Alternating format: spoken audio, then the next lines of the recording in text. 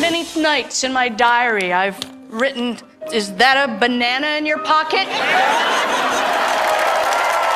Drew Carey's Improv-a-ganza is brought to you by Travelocity. Vacations seem better when you say that Travelocity.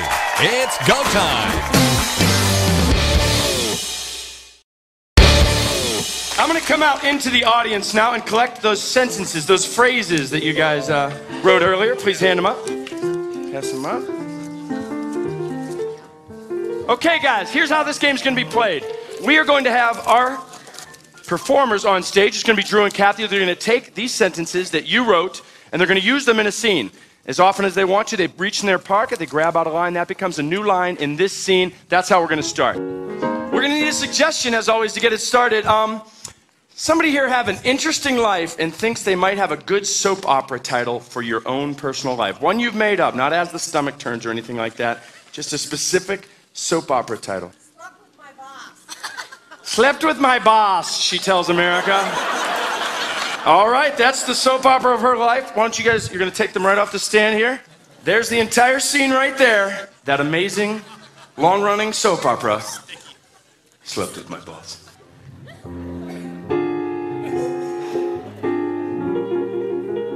Betty, I love your shower. I hope you don't mind I borrowed some of your shampoo.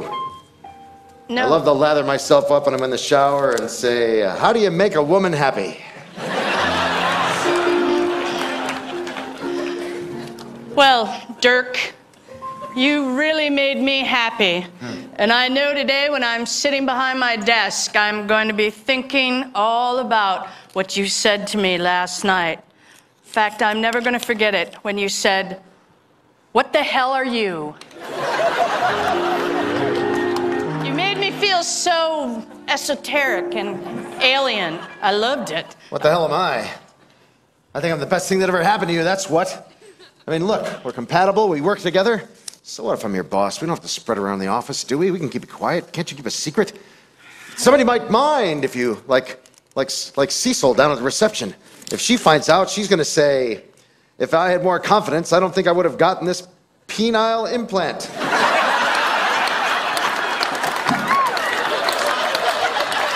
That's why she never changed her name. Nobody tells the boss anything. I'm always the last to know.